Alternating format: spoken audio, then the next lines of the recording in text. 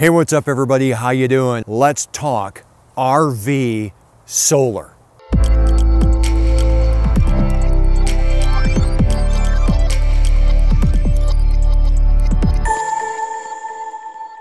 Well, hey, welcome back to the channel. I am your host, Robert Anthony.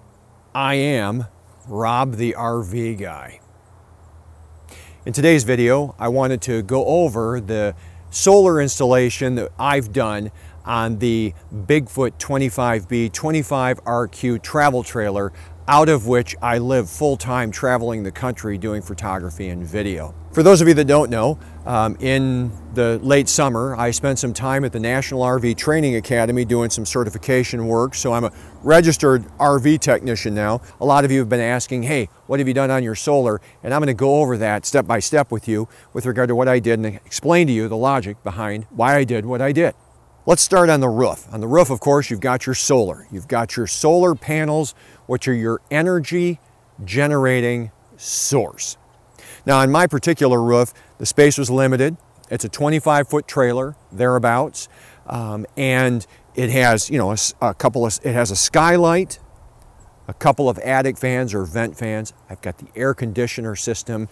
It has my Starlink, and it used to have the King amplified antenna. On top of the fact that I've got a luggage rack, which I don't fully understand, but I have a luggage rack on the back, which impedes the ability with regard to moving the solar panels totally to the back of the rig. So I had a lot to work around. When I installed my solar panels on the roof, I was able to get a total of 1,000 watts on the roof. I have four Rich Solar 200 watt panels, and I have two HQST 100 watt panels. The reason that I have those that way is because based on the mapping and the system with regard to the layout, I knew that I would be limited in space to get up to 1,000. So what I did is I found that the voltages on the HQST and the Rich Solar, even though the wattages are different, the voltages were almost identical, which meant that I was able to put those in together with each other in a parallel format, allowing me to increase the amps, of course, but they would not decrease each other's efficiency one bit because the voltages were about the same. And one of the other reasons that I had to go with a couple of 100 watt panels was basically because of the Tetris way in which I had to make all of these work. That was how I had to do it. Now, there are systems in place that I could install that I could lift all of the solar panels up above, getting probably double the amount of solar panels up there because it would be floating above everything. I didn't want to have to remove solar panels every time I wanted to get up there to service something. So I chose to go this way. Not that those systems are bad. In fact, they're quite effective. But in my case, that 1,200 or 1,000 watts of solar suits our needs. So that was what I put on the roof. I have those two arrays arranged at 500 watts apiece. And the reason that I have two is because in the event that one of the solar charge controllers goes foul, or one of the panels or two of the panels in an array happen to malfunction, I still have one array at 500 watts combined with the side array that I've installed at 200 watts. That would still give me 700 usable watts while I get the problem fixed. The problem with one solar charge controller is if anything goes bad on that roof, the entire array is done for that day. And that's not something that I was really excited about. And so what I did, on the advice of a friend, is I actually had two arrays installed for redundancy. Similar to multiple hard drives on a business computer, you always have hard drives running in redundancy so that if one of them malfunctions, the other will still work. So moving into the cabin, my rig, when I bought it from the former owners, had a couple hundred watts of AGM batteries on the front and a GoPower inverter installed, and these are all forward of the axle. Now you guys know, if you followed us for much of a time, that we pull with the Toyota Tundra, and the Tundra is a half-ton truck, so that put about 450 pounds of additional weight forward of the axles between those batteries and that inverter. And since I was kind of redoing the whole system, I decided I wanted to move all of my equipment toward the back of the rig. So on our rig, we've got a nice storage compartment back there that would work ideally for that situation. So we pulled everything out and began the process of moving everything toward that back storage compartment. That was the way that I wanted to do it. So you may recall from this video here that we actually pulled our refrigerator, the absorption refrigerator, out of our rig, and we put in a residential refrigerator. Well, on the day that we made that switch, that whole compartment was empty. So I used that opportunity to pull my solar wires down through that area and put them down underneath in the dinette area compartment in preparation for our ultimate wiring project that we would eventually run, knowing that we were going to be moving all of our equipment to the back. So I spent some time on the phone with Grant, the owner at Bigfoot, who was quite helpful in discussing with me some options or some ideas that he had with regard to actually pulling all of the wires from the front to the back and from the back to the front required to run the system, because when you put your inverter in, you've got to wire it up to the panel, and then you got to have the shore power go back to the inverter. All of these things are in the front, and they had to go to the back. So basically an afternoon was spent pulling wires. We were able to pull the wires on Grant's suggestion of going over the top of the heater, behind the shower, through the bathroom, behind the bath vanity, through the nightstand in the bedroom, and into that charge compartment there, or into that storage compartment there. And that was where we ran all of the wires. The day of the install came, and we started to install our equipment. Now you'll see I have the Victron Multi-Plus 3000. This is a 12-volt version, available in 24 and 48 versions as well, but I did the 12-volt version, and that is a 3000 kVA. That produces about 24 to 2500 watts steadily. It peaks out at 5000 watts, plenty more than enough for our 30 amp rig, based on the fact that we're pretty good with power management. We're not running everything all the time. We do spend most of our time off grid, so we do have to be careful. We can't run, for example, the microwave and the air fryer at the same time, but we can certainly run one or the other with no problem whatsoever. The heart of the system are the batteries. I have two Epoch 300 amp hours, so I have a total of 600 amp hours, or 600 times 12 is about 7,200 kilowatt hours of battery sitting in the back. These are great batteries. They're heated with their own BMS, Bluetooth BMS. They're great, and they function well with the Victron system. I have the Victron Links distributor. That is where everything attaches and distributes from a wiring standpoint. And then I have three charge controllers. I have two 150 charge controllers that run the entire roof array.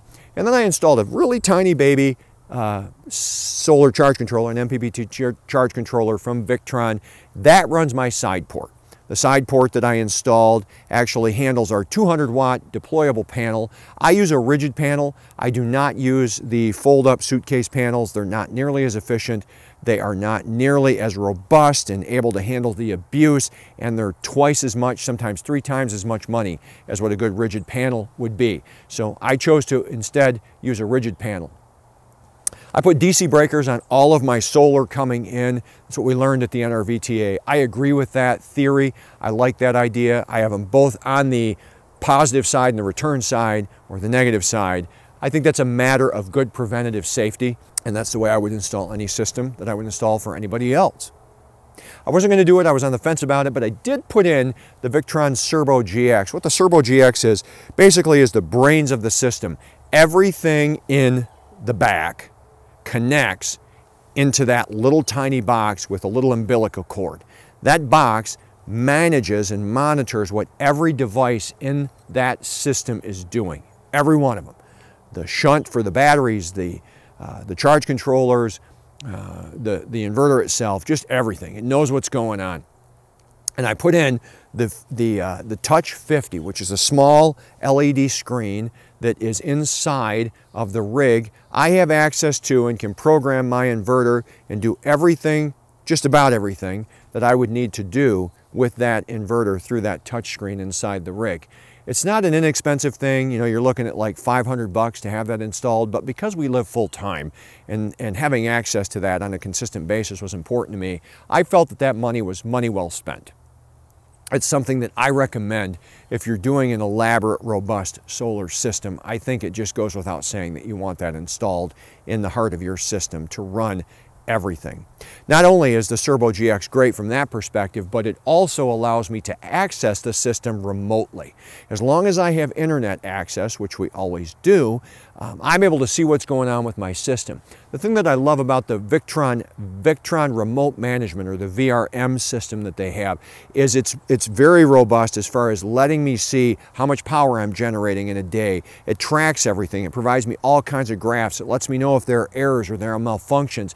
It is a really powerful system of management. And if you were to have me install a system for you, I would be able to log in and see what's going on and make changes to your system all remotely, should that be something that you would ask of me that you would like me to do. So it's also a great tool from that perspective.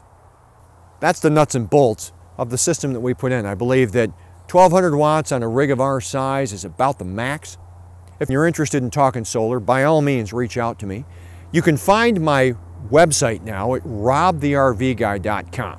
Find me at robtherrvguy.com. You can see all things solar there. You can contact me through the website if you have questions, or if you'd like to start talking about doing an installation in your own system. I'm going to be doing installations in solar. Most of the stuff that I want to do is going to be custom, and of course it's going to require a conversation that we would need to have back and forth about what your needs are, what you want to run, whether it makes sense for you from a monetary standpoint or not. Of course, that's not for me to decide. I'd love to sell you a system, but with that being said, some people, the solar just doesn't make sense. It makes more sense maybe to just have a generator that you can charge things up. All of those things I can help you with if you reach out to me. So I hope you found this video helpful. I would love to have you as a subscriber. If you have found it helpful, if you could just hit that like button, the subscribe button, and the bell notification so that you know when the next video is going to release, that would be great. In closing, let me just offer to you this. I had thought about considering moving to a 48-volt system due to the system efficiency. I do believe that 48 volts is going to be the wave of the future. With 48-volt components coming down significantly in cost, and Victron, for example, really seeming to do more and more to release more and more components that work in the 48-volt environment, I can see a time where 12-volt systems are just not installed anymore due to their lack of efficiency, the heat that they generate, and everything else. 48-volt, I think, is going to be the wave of the future, and we are ready and able to install 12, 24, and 48, but it's either going to be 12 or 48 if I have my druthers. I think that it's something to look into, most certainly. As we close out this video is the video that YouTube thinks you want to see next. This playlist right here is going to be all things modifications and you know, RV stuff. And if you click the circle, you're subscribed. And again, I would love to have you on board. I'm Robert Anthony. I'll see you in the next one. Rob out.